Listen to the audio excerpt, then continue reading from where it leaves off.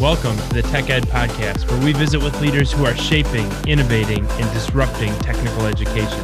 People who are not afraid to think differently, not afraid to try something new, all with the goal of securing the American dream for the next generation of STEM and workforce talent. We have two guests with us today that are doing exactly those types of things, innovating and shaping the future of technical education. We are going to dive into introducing our two guests. The first is Dr. Sue Ellspermann. Sue was selected in the year 2016 to serve as the president of Ivy Tech Community College of Indiana, becoming the 9th individual and the first female to hold that position.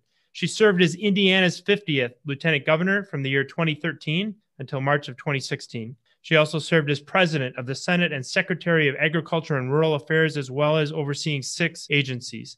Dr. Ellspermann has more than 30 years of experience in higher education, economic, and workforce development, and serving as a public official. She is not new to the world of higher education. From 2006 to 2012, she served as the founding director of the Center of Applied Research and Economic Development at the University of Southern Indiana. She also has classroom experience teaching there and at the University of Evansville and the University of Louisville. Dr. Ellspermann, thank you so much for joining us on the Tech Ed Podcast. It's my pleasure. Happy to be here.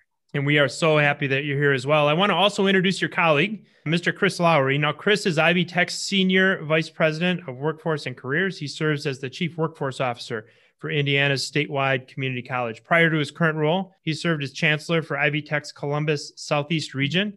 And prior to that, he led public policy and engagement for Hillenbrand Inc. in Batesville, Indiana, where he was responsible for corporate communications, public affairs, and government relations. During his 20-year career with Hillenbrand, he served in a variety of management and leadership capacities, including at Batesville Casket Company, where he was responsible for sales development, human resources, acquisition, integration, product leadership, and marketing and strategic planning. His background also includes serving as assistant to Indiana Governor Bob Orr and as legislative assistant to Senator Dan Quayle. Chris, it is so great to have you with us as well. Matt, thank you. Glad to be here. And we're going to dive in, Chris, right away with a little bit of a conversation with you around your experience at Hillenbrand. Now, I have to tell you, I actually know that company a little bit. I was a supplier to Hillrom both before and after the spinoff. And I had actually 2 things that I loved about visiting Batesville, and I spent time with Batesville Casket as well. The first one was obviously meeting and talking with all the great people at Hillenbrand. The other thing was we don't have Skyline Chili here in the state of Wisconsin where I live. So we would always make it a point to stop, but great memories of my relationship, the region that you spent so much time in back in those days with Hillenbrand. So tell us a bit about your experience there and how that is serving you well in your current role at Ivy Tech. Oh, Matt, thanks so much. By the way, Skyline is still a standard bearer here in Batesville, along with a lot of great German food. So we'll take you out for some of that when you're here next. It's almost a challenge to tell you how impactful my life at Hillenbrand was on the work that I have the privilege of doing today. You know, classical stalwart of an employer here in Indiana, one of Indiana's top publicly traded private companies. It was 20 years of learning and growing. Sue Ellspermann knows this. I refer oftentimes to my learning in lean. You know, I look back to Hillenbrand, we had 3 key pillars: talent, lean, and strategy. It's a rare day that I don't find myself supported by one of those key areas.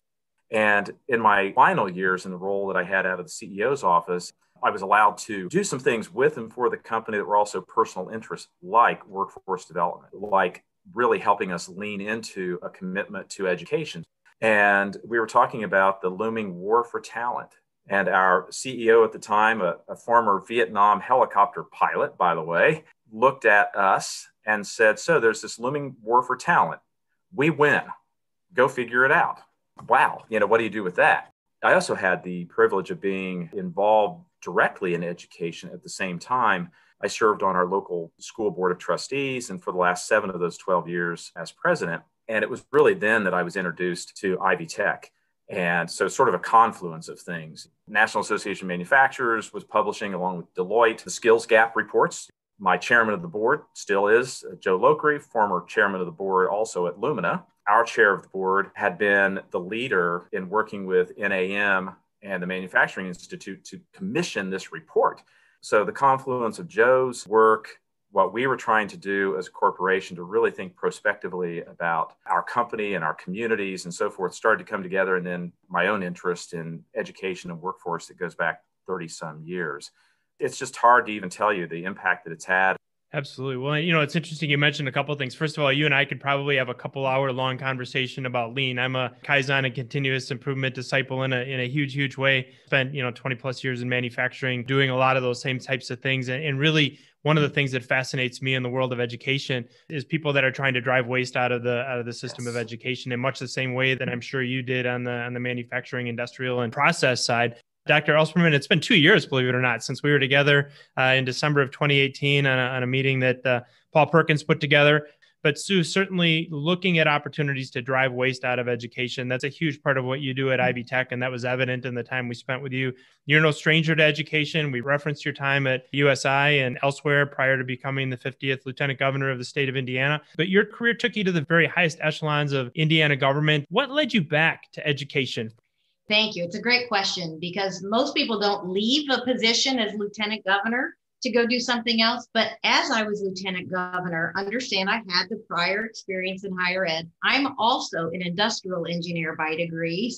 But I had seen, as I was lieutenant governor, traveling 92 counties, and I know that Skyline chili that you're talking about and the good German food of Batesville. But I also met with hundreds of industry leaders and local economic developers and understood the importance of Ivy Tech to the future of the state of Indiana. We have adopted the Lumina goal. The Lumina goal is 60% of our workforce having a post-secondary credential by 2025. I worked with Joe Lowery on that Indiana Career Council as Lieutenant Governor, where we set forth a strategic plan. How would we create a successful Indiana in 2025? How are we going to get there? Ivy Tech, being the statewide, singly accredited system we are, has a reach that almost no other community college in the nation has. And it's a huge lift that Indiana has to take. So when I was approached with the retirement of the president at the time of Ivy Tech and others associated with Ivy Tech approached me, I really had to think and discern about, is this a better seat on the bus for me to lead this effort, which was going to be critical to the success of industry in Indiana? And you know what? Over the last couple of decades, we haven't always been winning. We are moving in that direction and we have strengthened our manufacturing. And in fact, Indiana is the most manufacturing intensive state in the nation.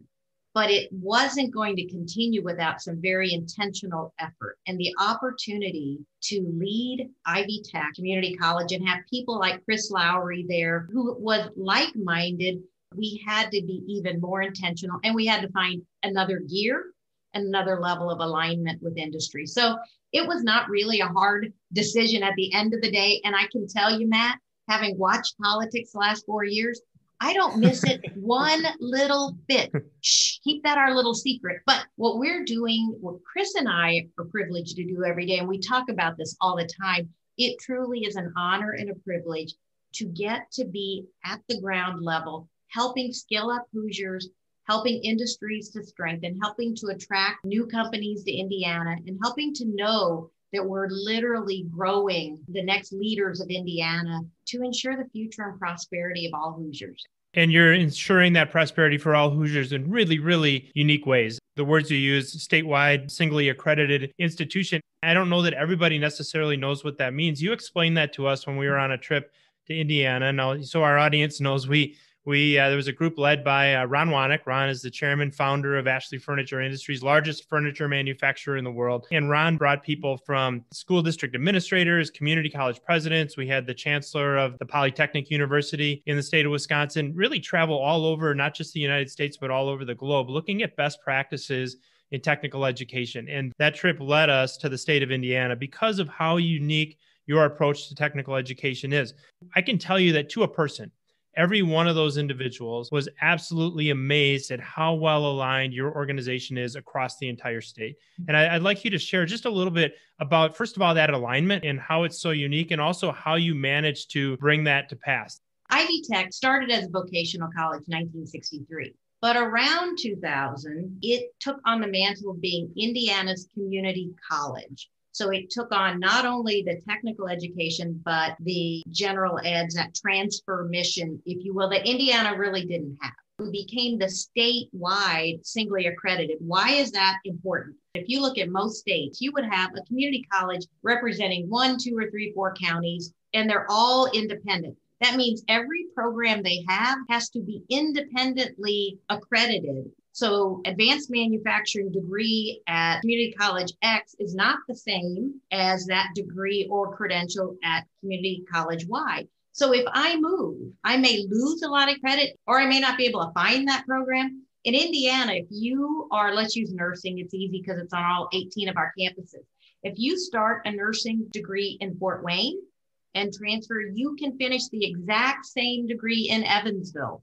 And that's true of all of our campuses. So that singly accredited means once we accredit a program with our regional or that accrediting agency, we can offer it across whichever campuses, 18 in all. We can offer those in whatever community needs that program or whatever employer needs that program. And that is incredible for sizing up, sizing down, bringing in new. We're not doing it 18 times. We're doing it once. So we're getting ready to stand up a new smart manufacturing degree. When that's approved, it can be offered on any of those 18 campuses, 6 of them, 10 of them, 12 of them. We may shrink 3 of them. So that notion of right program, right place, right size has been a mantra.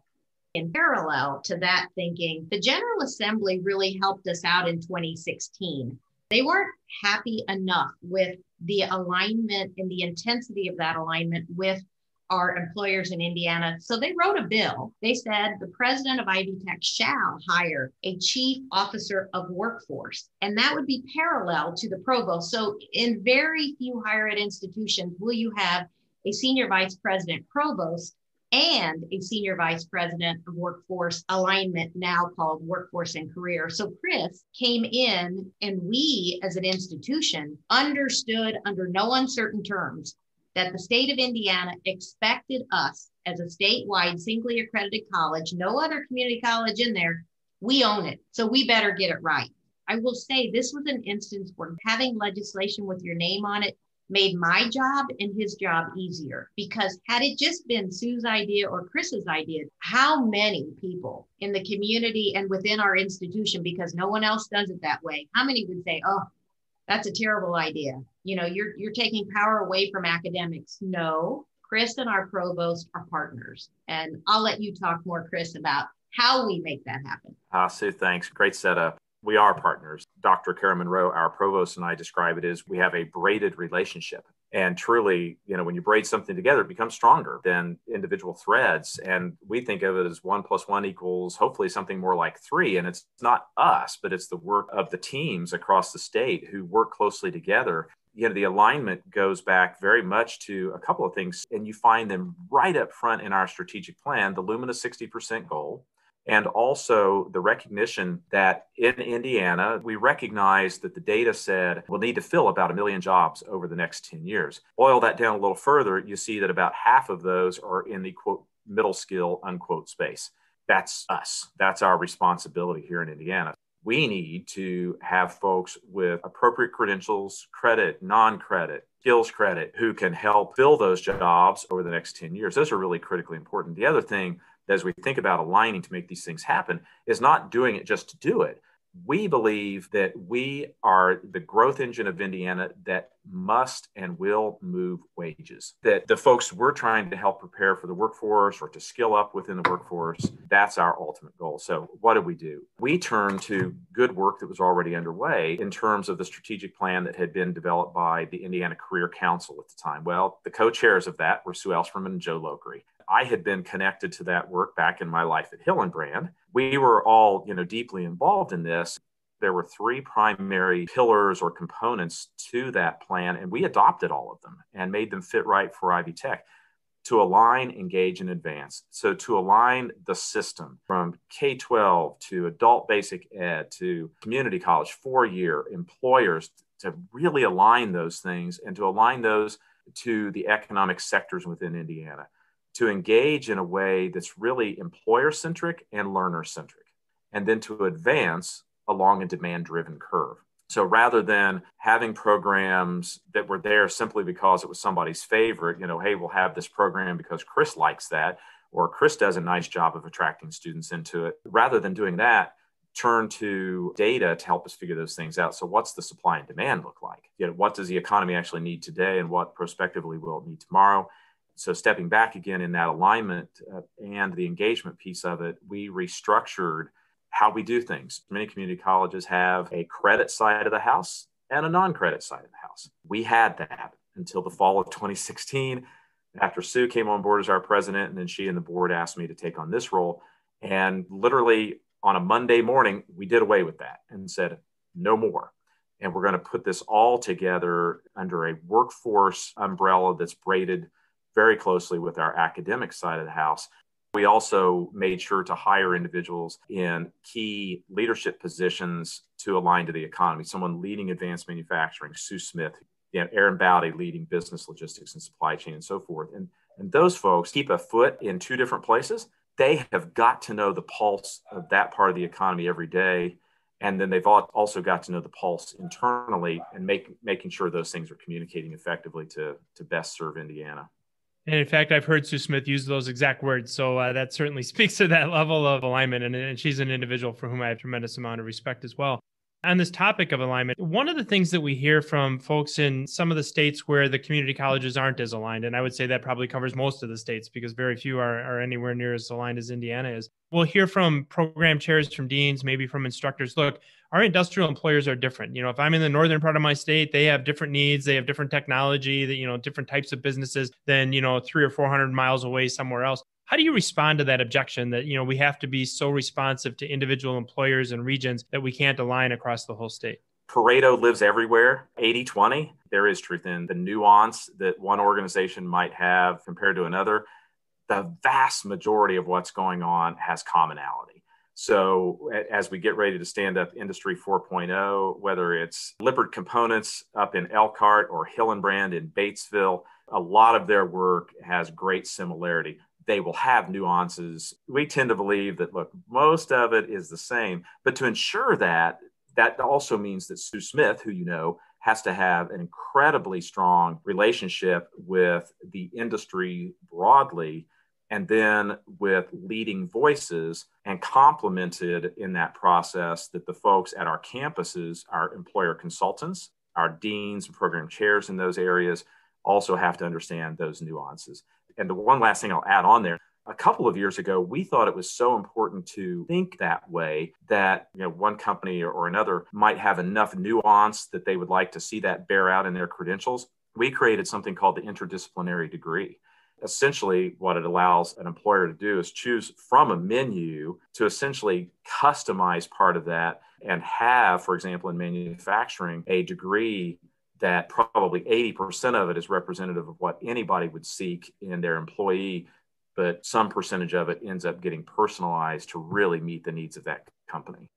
In addition, you might see the equipment that particular manufacturer, so whether they're using a FANUC robot or whether they're using Haas CNC equipment, you might see that change. Cummins, you might see a Cummins engine being worked on at a Columbus, Indiana campus. So plenty of room for that regional difference built in, while still, to Chris's comments, the skills are still fairly universal to those programs. Chris, I love that answer. I just served on a DACM, a curriculum design project in the state of Wisconsin about 2 weeks ago. And we talked about the, Pareto principle or 80-20, or I even called it 90-10, not just across manufacturers, but across different segments of the economy. So we talked about how, if somebody's working in hospitality or somebody's working in retail or somebody's working in manufacturing or distribution, we have smart technology, smart sensors, devices, data analytics. I mean, that ports not just among manufacturers, but across sectors. I think you're onto something, and I think it's going to obviously serve you extremely well. Before we leave this topic of this whole idea of alignment, Sue Ellspermann, you shared with that group a couple of years ago the formula that you used or the model that you used to make sure that the production, if you don't mind me using that term, of candidates or of students, of members of the workforce, doesn't outpace the demand for those positions. We do a huge disservice to a student if we prepare them for a career that doesn't exist. How do you go about measuring to make sure that individually across the state, you're matching the production of students, if you will, to the needs in the workforce. So now you're talking about the quadrants, and we have 4 quadrants. The first quadrant is where there's more demand than there are students in our program. So that means those are programs we need to find a way to grow them, either more campuses or bigger on the campus we're in. So we measure that using MZ data, et cetera. We look for which programs need to grow. Quadrant 1, growing. Quadrant 2, we do have some programs in the community college that are enrollment limited. For instance, nursing. Nursing is an expensive program. We only have so many clinical sites in a community. That's quadrant 2, meaning we wish we could recruit more in. There are more jobs out there. We have to very intentionally work at how do we grow that program. It's not easy. We've got to get partners. We've got to find more clinicals to make that happen. So we call that where it's constrained by the external forces. Quadrant 3 is where we have too many students in programs and there aren't jobs out there.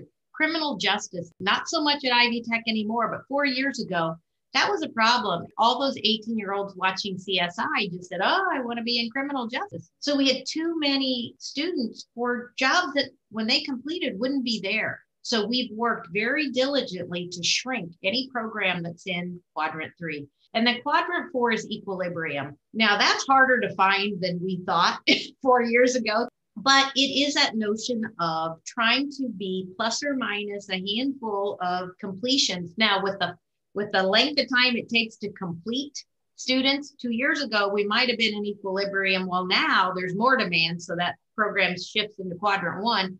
Or less demand, and we need to figure out how to shrink it further. So those 4 quadrants have really changed the way we think about programs. And every year, campuses have to report on how their programs are lining up. We measure by percentage of programs and completions in those quadrants. It is a metric now at Ivy Tech. And while it has taken some time to get everyone thinking that way, Chris, I think now, if you say 4 quadrants at Ivy Tech, everyone knows what that means. And every program chair wants their program to be in quadrant 1 or 4, right? But we are each year, we're making our decisions at the college based on those 4 quadrants. And that's what's right for our students. Now, since we saw you 2 years ago, we stood up the career coaching and employer connections strategy. We knew we weren't good enough at encouraging students into those quadrant 1 type programs, particularly high wage, high demand programs. Let's use an African-American male student comes in at age 19 and doesn't know what they want to do. Historically, they would end up in general studies because they were searching. It's our responsibility when they get there to immediately begin doing some career coaching, help them through some assessments. If they need to shadow somebody in an industry, see if they like to do something, to get them by the end of that first term into a program that is high wage, high demand, to help them find a better outcome. And that's the intentional way we're taking to try to ensure that we're being true to both employers based on demand, but also true to the students so they have good information and can make good decisions about what program they choose. We're not going to force anybody into one, but we're going to help inform them about, did you know cybersecurity, you could be earning $70,000 2 years out. Oh, that, maybe I'll give up criminal justice and do cybersecurity instead, because that's where the demand is. And I think that's the discipline we're trying to build across the college to make sure that we're, number one, offering the programs that are needed for Indiana's economy and employers, but also that we're encouraging our students to pursue a career in a high wage, high demand, good future job. Well, and I think that's just so important in looking at making sure that we're thinking through that pathway for the student, that we're, like we said at the intro to that question, putting a student in a program that isn't going to lead to a career, that isn't fair to anybody, least of all the student. That part of the equation is so very important. The other thing that we've been spending a lot of time looking at the Tech Ed podcast is, where are students earning credits that can count for something when they get to the next step in education? And that's another area where it's as amazing as we look across the country, how often we have students that are earning, quote, college credit, and they end up with what we call credits to nowhere, right? They earn this credit, and yes, it's a college credit, but it doesn't count toward a tech diploma. It doesn't count toward an associate's degree, and that's a disservice as well. Let's talk a bit about this whole idea of stackable credentials and making sure that as students are earning credentials, gaining competencies and abilities at one level of education, that those actually count towards something, again, driving the waste out of the whole education pathway. The idea of stackable credentials has just been central to what we've been doing as a college for the past few years. To not do that is waste. And waste, among other things, it doesn't honor the people doing the work in the process. The worst thing you can do is find a way to have somebody do hard work, earn a credential, and then say, oh, by the way, that doesn't count over here. Wait, why? Similarly, and we're really leaning into this more and more, is on the what has been referred to as non-credit. What we've been really intentional about is to say, how can we make sure that learners and employers understand this as a journey? So I might start out doing something like a single course. And today it's even just offered on the non-credit side. But if it's connected to, for example, in smart automation, Industry 4.0, that can then become part of the SACA, S-A-C-A, silver badge or gold badge. And then once we complete the formulation of the degree on which we're working today, it'll also be part of the associate degree in Industry 4.0. So Chris could get that course he needs today that the employer says, look, you get a 75-cent raise, it's $1,500 a year. Look, do that. That'll make you more valuable to us and you can earn more. Great. Now, though, once that supervisor says, yeah, but Chris, if you also did the full SACA certification, you could be one of our supervisors. And, you probably know that's another $10,000 a year. You see the logic to that, and all of that to say that in each of these sectors, manufacturing, logistics, IT, and just across the board, we've really leaned into it and have said we can't create credentials anymore without always having an eye toward that. The interesting thing about a stackable credential is if you begin with a CT, it's going to be very skill intensive. And then as you move up, you start adding more of the general eds. You took English 101 at the end of the credential, not at the beginning. We know those gateway courses are the things that stop an adult learner or someone who came out of high school not that well prepared. But when they can start with the skills-based courses, build their confidence, learn how to do college, know how to take exams, by the time they pick up that English or math, they're ready for it. So it opened up pathways to people, but we really think four-year institutions ought to be doing the same thing. I'm an engineer. I didn't get the really good courses to be an IE till my senior year. Instead, I had to take 3 semesters of physics, 4 semesters of calculus, differential equations. You had all of this that had to be done before. I think we've done what is really right by the student and right by industry by stacking smaller credential to bigger credential up towards that associate and bachelor's degree. It's really profound. I don't know that many people understand the implications from the learner standpoint. And I've got actually 3, I think, disclosures. The first one is that I'm a hands-on kinesthetic learner, so I was never a classroom learner. I struggled all through my entire education pathway. I could not wait to get out of the lecture so we could just go do something, right? Get our hands on something. Most of the people that find their way into STEM careers are exactly that way. They're hands-on kinesthetic learners. And so we take this student that's excited about technology, excited about tinkering with stuff, learning technology that way, and we stick them in an English classroom for the first year, the first semester, what have you. Doesn't make any sense. The second confession is I'm not an engineer, but I'm married to one. So my wife, Renee, has a master's degree in engineering. She says all the time, if she had to do it over again, she would go to the community college for 2 years and get her hands on technology. Amen. Before she. I would. Same thing. Mm-hmm. So third disclosure, Chris, we have to let our audience know I did not put you up to that Smart Automation Certification Alliance comment. I serve on their national board along with great people like I should have known that. Like Paul Perkins and Paul Aiello and others. I think there's 7 of us that were part of that founding board about 2 years ago.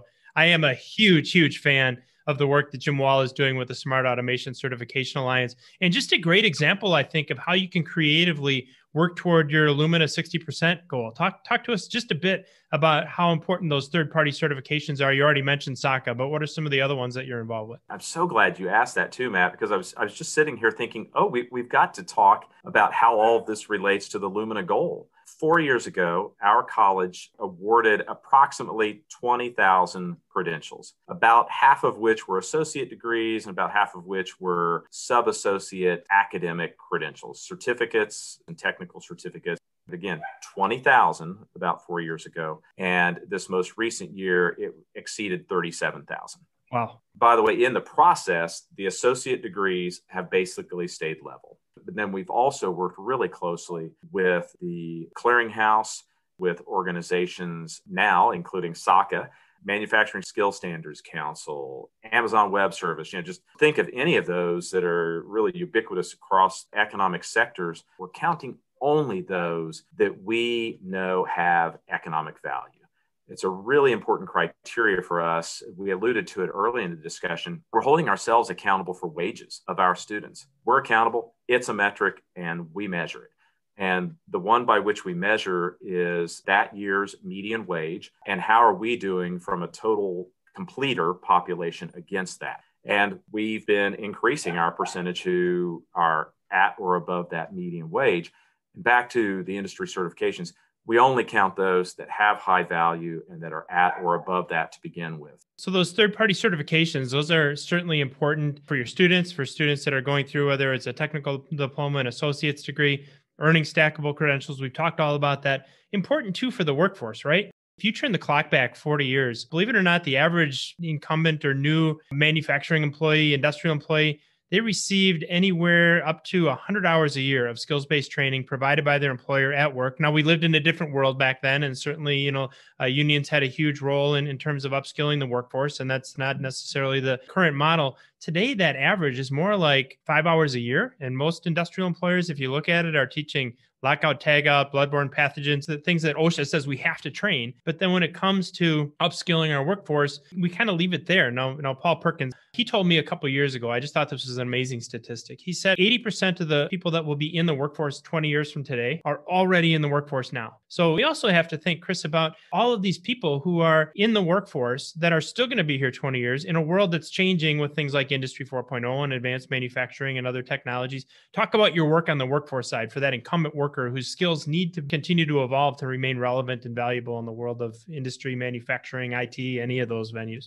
I'd like to talk about it in the context of some of our great partners. One of our stellar partners, Old National Bank, a few years back said, hey, we really take seriously the skills and so forth of our employees, but we take it seriously because we want them to have a future, whether they're choosing to stay with Old National or move on to someplace else. And so they worked with us to develop this concept, Achieve Your Degree, or AYD, wherein it would be easier for the student or the employee, easier for the employer. But fundamental to all of this was to say, what are the barriers in front of the adult? The employer says, hey, look, I've got tuition reimbursement and only 5% of it gets used. Why is that?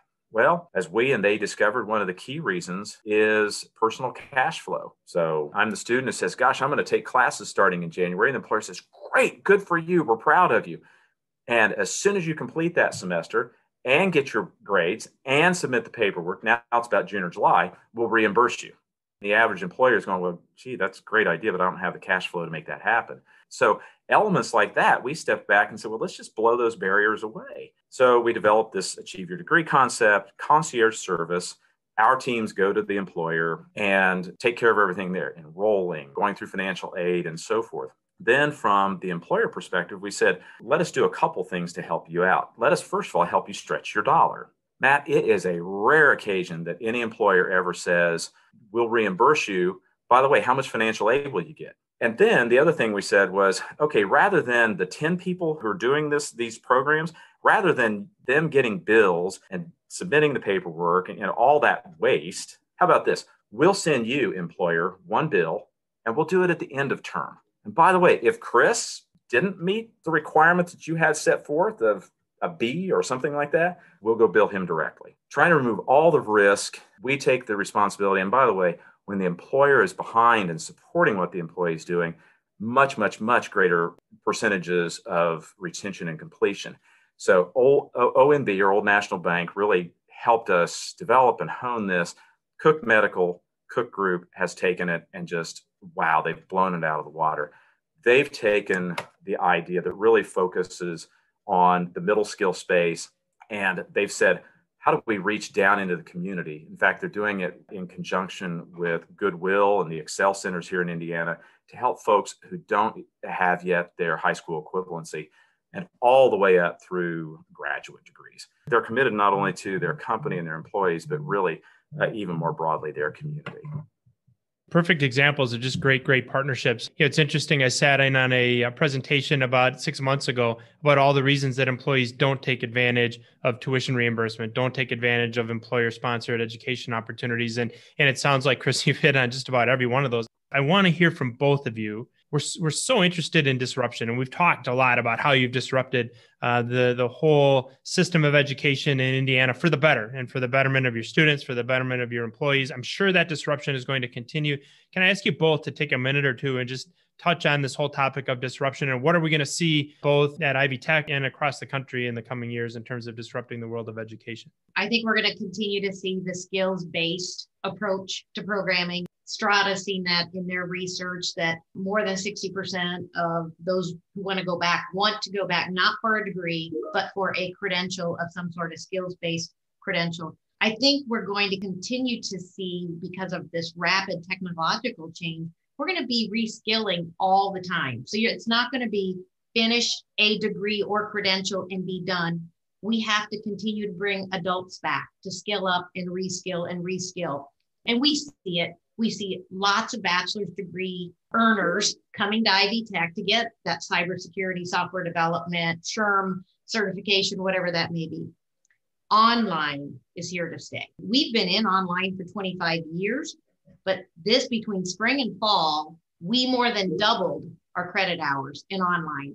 And our students, we built better backends, as have some of the other online providers. There's not a big gap anymore to the learning, the ease of learning online compared to in person, especially adult learners. Now that they've done it, they're like, oh, why would I want to leave my home and leave my kids and try to go on campus in the middle of the winter when there's 6 inches of snow?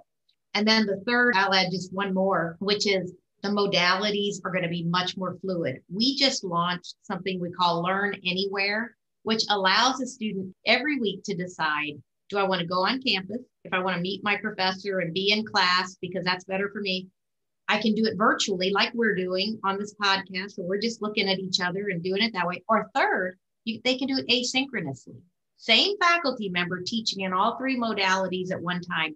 We had over 2,500 students do that this fall, and they love it. And that is likely to be the future. We will have many fewer classrooms overall, much more virtual and online, but meeting the student where they are, be they the traditional 18 to 20-year-old or the working adult, single mom coming back whenever, and making sure that education fits, that learning fits to them. Lots and lots of innovation in the world of tech ed. So same question to you, Chris Lowery. Tell us, how are we going to see education, particularly technical education, tech ed, disrupted over the course of the next 36 months? Having this conversation with somebody else this morning, I said, I think it more as something like a biosphere than a road with some exit ramps and on-ramps, that there's more of an ecosystem to this for the learner. We're just, I believe, starting to see this today within sort of an ecosystem, certainly education, but education from top to bottom. One of the ways I became involved as president of the school board and also working at Hillenbrand was to much more closely integrate with Ivy Tech, and for Ivy Tech to much more closely integrate with the high school, and not just in traditional dual credit, but literally in each other's buildings. And now what has been running for, I think, 8 years, a co-op program in the community where student X spends part of her day or his day or week at the high school, part of the day on the Ivy Tech campus, and part of the day or week rotating through 4 employers. Similar to sort of a Swiss youth apprenticeship system, but much blurrier. Where should the child learn? Where should the student learn? The student should learn wherever it's best to learn, right? And to become skilled. But I think we'll see this continued interesting convergence of education, of government, of business or employers, of philanthropy, and also of the nonprofit sector. Anyway, those are some things on how education and, even beyond education, sort of the economic preparedness of our society is going to really change over the years.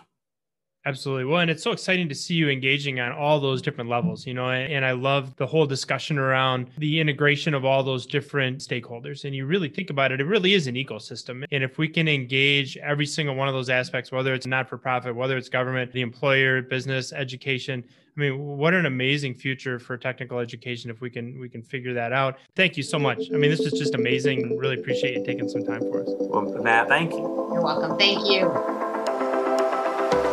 Thanks for joining us for this episode of the Tech Ed Podcast. If you haven't already, subscribe, leave a review, and if you like this episode, share it with a friend. New episodes launch every Tuesday, so listen in next week.